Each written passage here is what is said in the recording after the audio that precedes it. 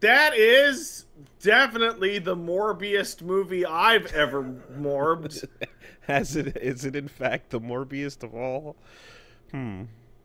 Hmm. I I don't I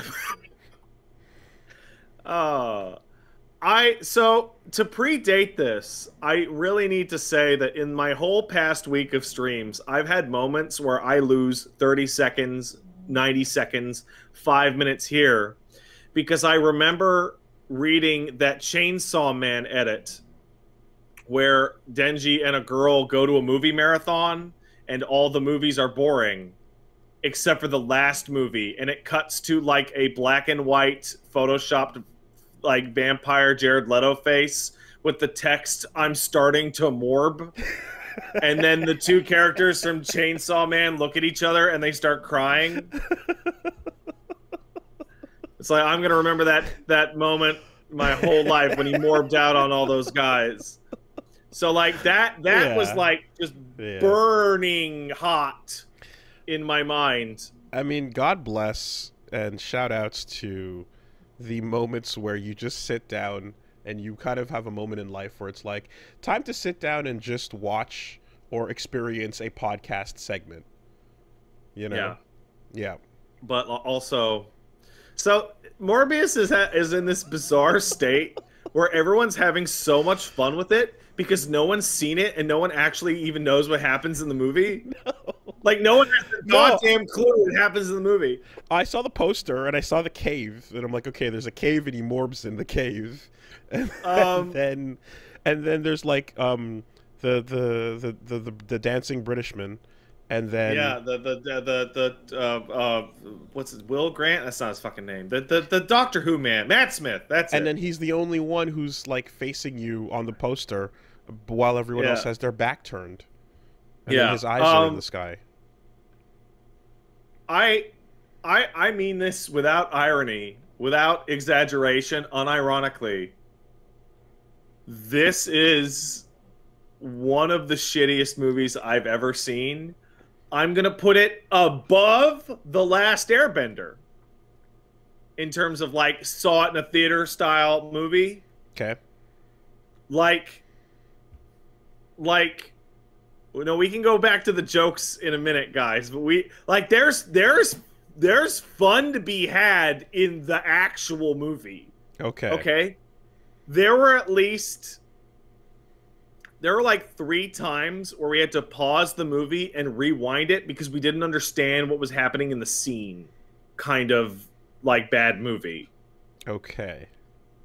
Like the editing was not clear. Like there were 2 that I can think of right now in which we're sitting there going like, wait, what happened? What was that? Why? Mm-hmm. And we did a thing that we do this if we're watching like X-Files or if we were watching fucking you know, Seinfeld, for example, where the second act turn happens in, say, an X-Files episode, and you tap the screen to see exactly how much is left, and you're like, that's right, it's the 20-minute mark. Yeah, okay. 6 minutes before the second batch of commercials. Mm-hmm. Right? And we were doing that, and the one that got me is I'm like, Paige, how much time have we been watching this movie? And the answer was 10 minutes. The answer was 10. You did the tap? Yeah. Like, we've been watching it for 10 minutes. The status out of tap. a 1 hour and 45-minute runtime. Damn. Yeah, so, okay. So that's a new one, because I guess you had to look at your watch back in the day, but no one did. Yeah. But with videos, like the what the fuck just happened and where are we in this video file? That's good. So, that's good. Yeah, okay. So, like, every part of this screams like mismanagement. You probably saw the trailer for Morbius, which is him going to the bat cave and he puts his hand out and the bats are there and he cuts his hand. Morbin I'm gonna go through the first like 10 minutes of the movie because the first 10-ish minutes of the movie were so legitimately confusing that me and Paige had to stop the movie and discuss what scenes had occurred in what order, which is not a great sign. So the first scene in the movie, well, actually, before that, even, you get two in association with Marvel Pictures opening credit By scenes. the way, we are now 10 minutes into the podcast. I know, I know, I know. So in this time frame. Yeah, we'd be sitting here going, I don't know, I don't understand. Well, 7 audio, 10 stream. Anyway. Okay, great. So, in association with Marvel Pictures, and like I don't, maybe it's psychosomatic, but the in association with Marvel Pictures seems really big on the text. Yeah, yeah. Okay. Mm-hmm. The first scene is the scene from the trailer with the bats. He's got busted legs and he's got his canes and he goes down to the bat cave and then he sees the bats and he goes, morb me up. He morbs with the up. blood on his hand, and he's capturing bats. Okay. The next scene is him as a child, and it's him in a hospital for children with horrible blood diseases, of course, and he saves his other friend's child life that has a blood disease by being a super genius and repairing a $1 million dialysis machine with a piece of wire from his pen. And his fake hospital dad says, it took a team of scientists to build this fucking thing, and you fixed it with a ballpoint pen? Michael Morbius, you're a genius. You need to go to New York and be a genius. And then he tells his blood friend, he says, I'm gonna go be a genius. Okay. Dawn of the first Morb. That was the first one. That was the first Morb. That was the first Morb, yeah. It then smash cuts to him at rejecting a Nobel Prize. And this is where it starts to get really confusing. Okay? Because the first thing out of the presenter's mouth is like, Michael Morbius has his doctorate at 19. And for the incredible work, and here we're going to give him the prize. And then he denies it. And the makeup they have on Leto to make him look sickly, like I can't tell how old he is. So I thought he was like 19 or 20 in that shot. But then he goes back to the lab and he has the bats. And so that's when me and Paige stopped the movie. And I'm like, wait. We just had the start of the movie and then a flashback to him as a child and then a flash forward to after the start of the movie. But I thought we were building up for like 30 minutes to him going to get the bats because he's explaining his fucking vampire thing. So, okay, so you're in teenage years, but the teenage years flash back to the kid years so that and then you go back to the teenage years. I don't know. And this is where we start running into the problem where it feels like The Room, where characters exist to walk on the camera and go, Michael Morbius, you're such a genius with your synthetic blood. You saved my arm in the war. Thank you, Michael Morbius. I'm gonna leave. And there's a little sick kid that's in the scene in the movie for like 6 minutes to show you that Michael Morbius is the most caring physician in the world. Just Morbin my job. Just Morbin. And here's where the movie broke for me and Paige. It's the 15-minute mark in which his assistant Martine catches him in his lab experimenting on bats. And he's like, I gotta do with the blood, I gotta do a thing with the bats. It'll cure me, right? And the sidekick lady just goes, but at what cost? And it's like, do you know you're in a comic book? Was there anything like, what does that to fucking indicate mean? That? Like, I've created a new cancer medication, but at what cost? Okay. Was there any indication that there was any reason to no, ask? Yeah. Okay. No. All right. And cool. then. Cool. And this is where I'm gonna stop talking about the specifics of the movie because this is the moment where I was like, oh no. And then Paige described it in a tweet that it's like the worst pseudoscience I've ever seen in film, and I agree with her. He's like looking at bat DNA, and he's like, the bats can do the coagulants, and that can cure me, right? And he's talking about vampire bats. Not the vampire bats of the South American place that he was at. Just vampire bats, right? And he goes, well, vampire bats are the only creature on Earth that have evolved exclusively to feed on blood. And Paige and I just sit there and go, no, that's not true. What is a mosquito? What is a leech? What?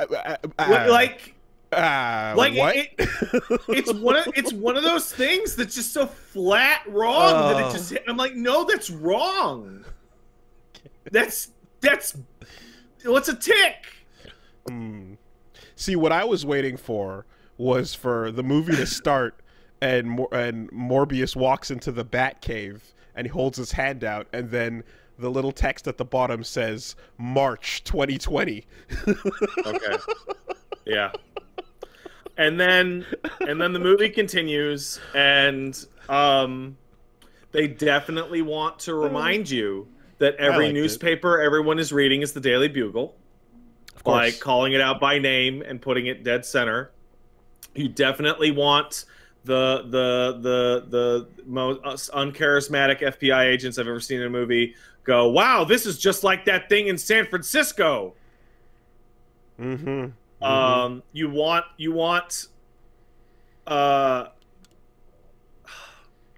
dude, we were 48 minutes into the movie and we're sitting there going, what is the plot? What is the plot? What is it? Where is it going? And then the villain shows up, and then the whole rest of the movie is the villain is bad, I have to kill him. Is his introduction getting dressed and dancing? No. He has just as much screen time as Leto does. He's all over the movie. Okay. He's Morbius's little blood friend from the blood orphanage. And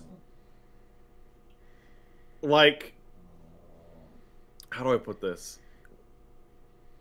There's just there's so many, like, it's so bad. Like every scene you're sitting there going, why is this happening? So do they do the thing to establish at any point that, like, he's a hero, but he's a dark hero? He's not quite a villain. The first thing he does when Morbius. he does the transformation is kill like 8 random people. Okay. So that he's like, oh, it's a curse, I'm a monster.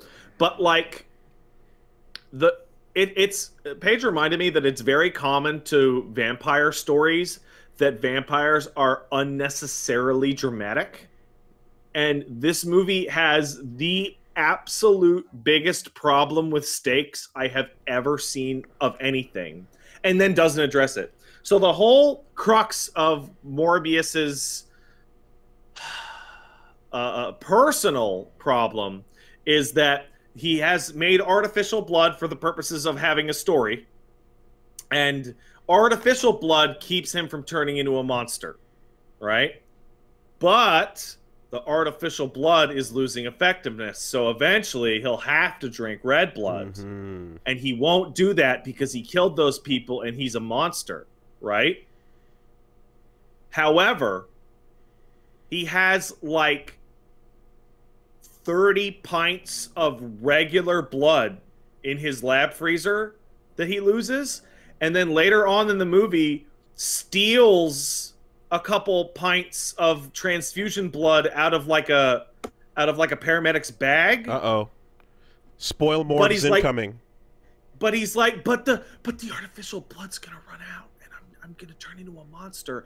And me and Paige just just steal blood. So then you steal the blood, just and then steal blood. Like one, you know those little blood bags you put up into an IV? The IV. That keeps him good for like a whole day.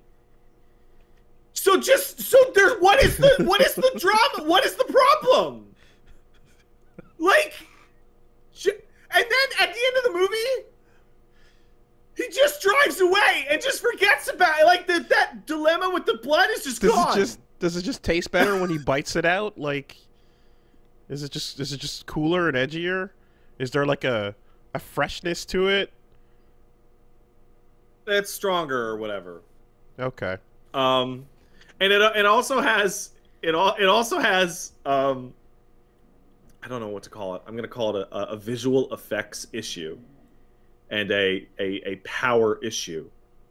Okay, Woolie, Spider-Man, in this universe even, gets bit by a radioactive spider, and it rewrites his DNA. Very similar to Mr. Morbius, right? Mm-hmm. What does Spider-Man get? He gets powers akin to the abilities of a spider. He can crawl on walls with little things on his fingers. He's super strong. He's super fast. He's agile, yada, yada, right? That makes sense because he got his powers from cells and genes and whatnot, right? I don't know what part of vampire DNA allows a man to fly unassisted like Superman with flowing wisps of VFX energy coming off of him. And it's like, not a rewrite, it's just blood, right? It's just a human body with better blood in it. It's just a human body with a little bit of vampire bat DNA. Okay. Because, like, it doesn't sound as if this is setting up the idea of, like, by the way, vampires exist and some of that is inside of him. It sounds like it's trying to do a science vampire. It's definitely science vampire, to the point where they even have a moment, one of the most confusing moments of the whole movie, because the directing was bad. Okay? They're sitting in a diner, and his lady friend offers him a cup of coffee. And he goes, "No, thank you." And she goes, "It's decaf, don't count on the caffeine." And he goes to reach for the coffee, and he's like, "Ow, ow, no coffee." Right? And he goes, "I'm not that kind of vampire." And me and Paige are sitting there going, what is the fucking relationship between a vampire and caffeine? Or like he doesn't need food? Food hurts him? Was it what the is temperature? Happening? Was it? So we had to rewatch it twice in order to realize that she put the coffee in a sunbeam. Okay, but here's why we didn't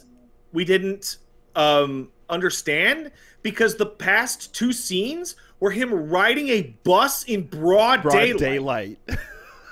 He had a hoodie on. Yeah. But they're talking in daylight and walking around outside in daylight. So why would we now think that what the fuck is okay, dude. Like most of the movie, just sitting there with your mouth open, just like, I don't know what's happening. Why is that? Why? Okay. So Spider-Man exists as graffiti on the wall, right? No, that was trailer only.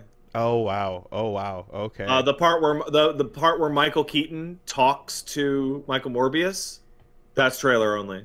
That's not in the movie. What I will say, and this is gonna hit way harder for anybody that watched Spider-Man No Way Home. There's a little tiny piece of the end of Spider-Man No Way Home in the movie at the very end for like 1 second. The sky does a cool thing. And Paige was like, "What is that?" And I'm like, "Oh, that's a thing from the Spider-Man movie." And I'm like, "Okay." And she go, "Okay, right." And then the post-credit scenes are written by somebody who didn't know what the ending to No Way Home was. Like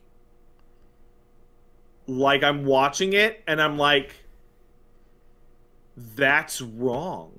That makes no sense at all. And people are pointing out that the post-credit scene has since been cut to remove mentions of some characters, but not the one on Apple TV. Oh, they fucked up the post-credits and then removed it. It's wow. Like, it is nonsense. It makes no sense. It makes no sense at all. Okay. Like when they wrote the post-credit thing for Morbius, like they did not know what the ending to No Way Home was, so they just said fuck it, and it makes no sense. Okay, well, hold on a second. Did you see No Way Home? Yeah, I did. So tune out if you don't want to have that spoiled for you if you haven't seen it yet. Okay. Yeah, sure. We're going to spoil the post-credits of Michael Morbius right now. In 5 seconds. 5, 4, 3, 2, 1.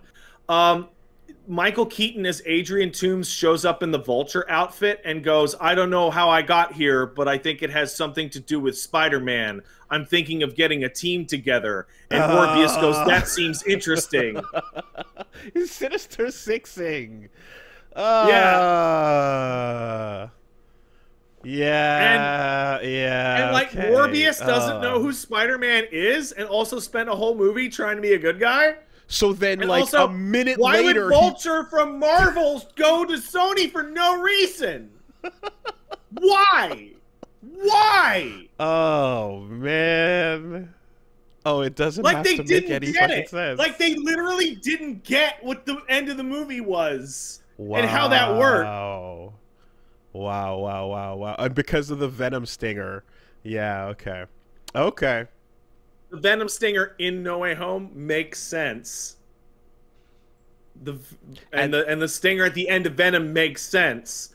This one makes no sense. It makes no sense. But shut up. We want to establish our Sinister Six, and nothing's gonna stop us. I saw an interview, not an interview. I saw people talking about it's apparently fucking Andrew Garfield like turned down the opportunity to be Spider-Man again in this next batch of movies. Like they wanted Garfield to come back for like Sony's fucking Spider-Mans, and he's like, "No, I don't want to." Yeah, I saw a bunch of press about that and about people going, "Oh man, yeah, back to the olds," and it's like, way to just ruin what that was, you know? If your desire is like, cool, now we can just do them all over again and keep them around, and you just completely ruin what that was. Way to just take the wrong thing from that. The movie is like astonishingly poor. Oh, like, man. Like there's some you know, you ever had that feeling watching something and you're like, I bet the director thought this was really smart. So like Morbius and Matt Smith, is that his name? The Doctor Who, Morbius and Doctor Who, yeah, are arguing, and like they're arguing in front of like a street light or like a sign, and like no matter which way they turn and no matter which way they're standing, the red of the street light is always on the Doctor Who man's face, of course, because he's been eating people. And the white is always on Morbius's face. And yeah, I'm like, that's what Zack Snyder feels every time he clicks play on an MP3 while they're editing a movie. And you're like, yeah, okay, right? Yeah. But then Matt Smith goes to a club and he's walking towards the club, and the club has like a red door. And so he's walking into the red, and I'm like, oh, yeah, because it's blood, right? But then it cuts to the inside, and it's like the entire wall and every single item in the frame is red except for Matt Smith. And he just stands there waiting for an elevator for like 2 seconds. I'm like, God, Jesus Christ. Yep. Like, I get he's a vampire. Like, fuck. Every time Superman T-poses, you know, with the light of Christ behind him. It's that feeling.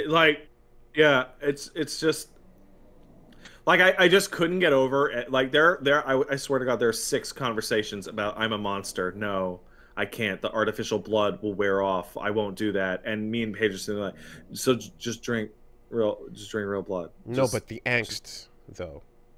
The angst. Like somebody gave you a blood pack earlier in the movie and you drank it and you were fine for like a whole day.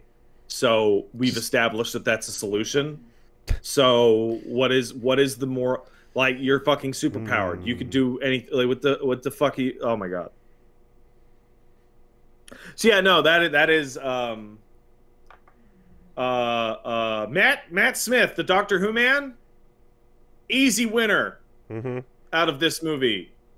The scene in which he is dancing and putting on his clothes and making scary vampire faces, unironically the best scene in the movie. Damn. Okay. It's the only scene in the movie which perfectly makes sense with what is happening in the movie. Okay. Because he's like, I love being a vampire now. This rules. I'm going to go down to the club and have sex with a lady because I'm a cool vampire now and I'm no longer got leg blood problems. Now, how's the Morb action? It's okay. Okay. It Is he has. I'm scratching, sure you've seen it. flying? I'm sure you've seen it in the trailers, where like there's this wispy energy that comes off of the vampires, so Sure. they kind of look like wraith-like. When Mr. Morbius is by himself, and fighting a goon or whatever, it's fine. It's got a cool look to him, flowing around. When it's the two vampire mans fighting and they're both doing it and Morbius is in black and Matt Smith is always in white, it's a fucking mess. The final scene of the movie has, or like the big action sequence has like Michael fucking morbing out and a million bats and then Matt Smith morbing out and like and it's a fucking mess. The fact that the stinger is not the only thing it should be, which is Wesley Snipes walking on camera, is a complete... I'm just confused as to how you don't nail that. Because it's the only thing you could think of that you should be doing. Great. This entire franchise should just be there to set up Wesley Snipes basically walking in and going, yeah, there were enough zeros. I took the check. Let's go. Because that's what... If you go back to fucking Radioactive Spider Blood, if you go back to the comic, like, it's Blade and fucking Morbius and his mom, and that's the thing. It's and I regret to inform everyone that at no point in the movie does Michael Morbius struggle against his Morb self and go, I'm starting to Morb. I'm morbing out. Or it's Morbin time. I'm gonna Morb. Yeah, that's the best. I'm starting to Morb is my favorite one. That being said, like walking in with all this stupid meme shit, there are like moments in the movie in which he is morbing out. like when he gets really vampire-y and all the visual effects go on and he gets super nuts, like he might as well be yelling out, it's Morbin time. Man.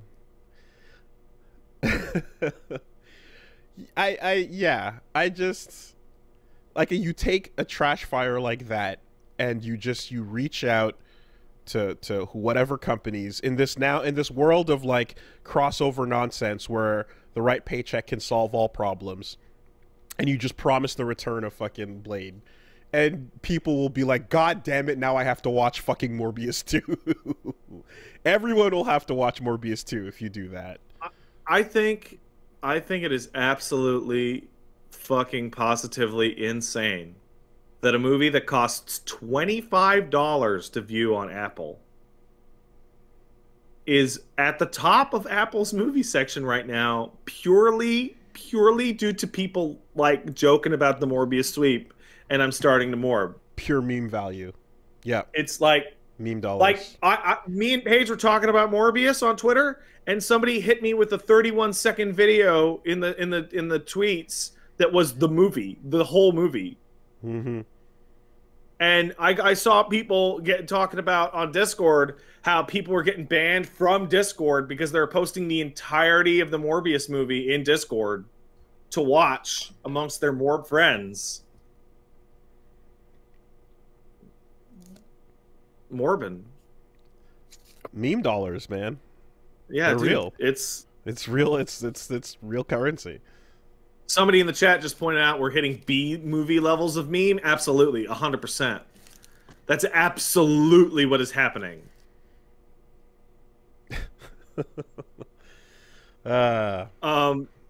Like it's I would actually say if you are the kind of person who loves to see like a just really terrible film and like as like somebody who's like, wow, they made every part of this bad.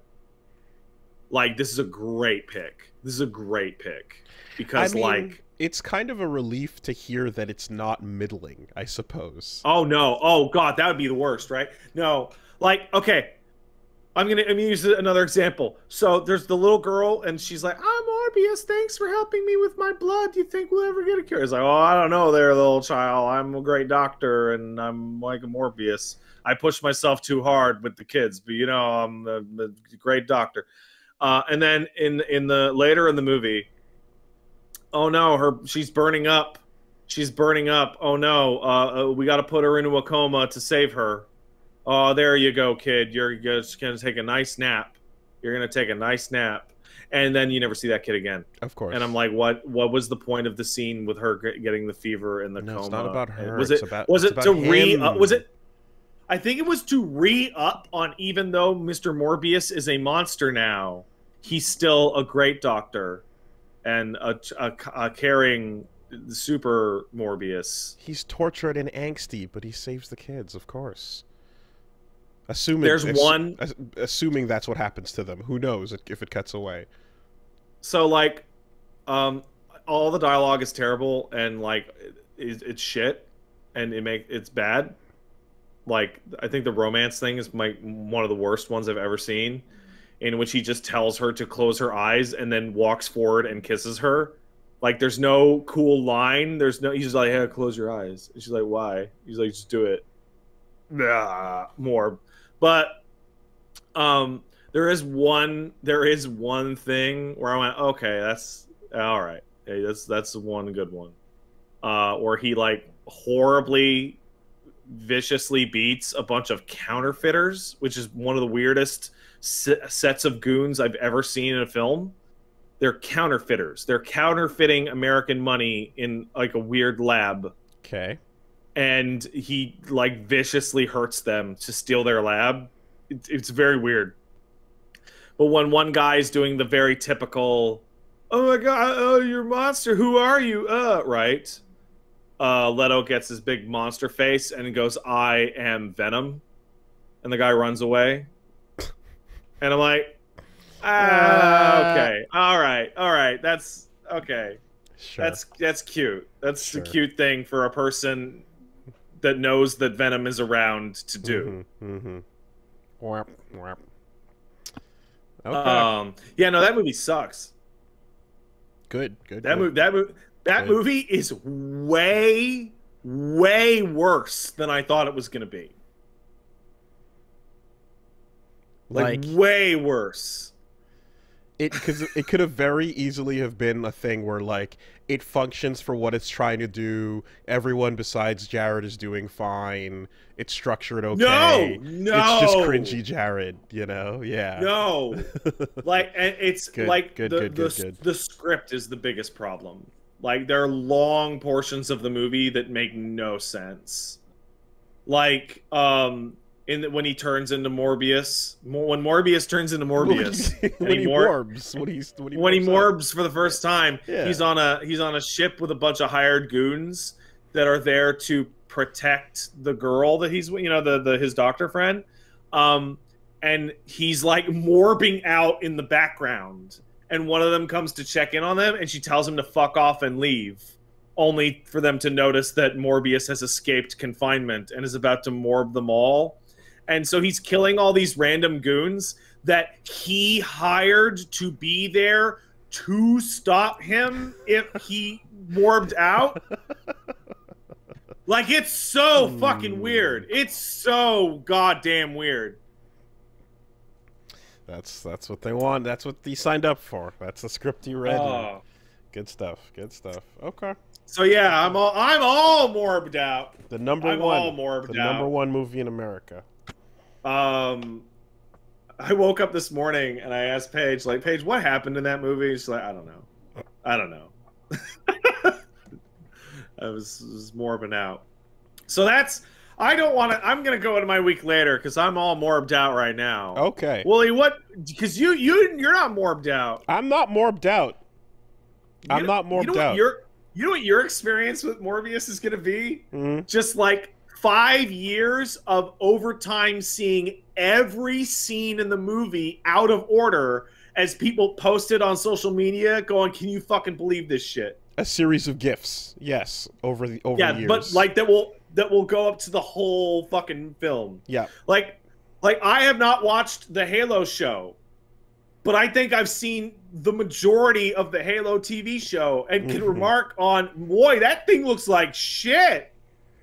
I think my favorite one, like some guy posts some terrible action scene. He goes, I mean, we can all talk about the quality, but we can all agree that this was fucking crazy, right? And it's like it is unironically worse than Haloid or Red versus Blue or what. Like it is like a high budget shit death battle of mass. It's terrible.